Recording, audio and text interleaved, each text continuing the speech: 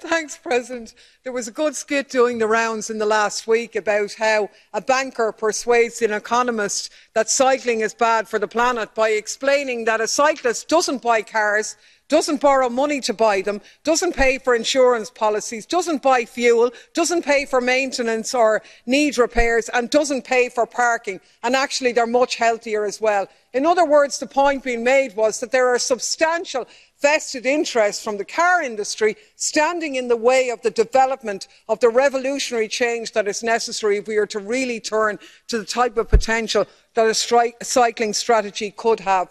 I'm a huge car fan.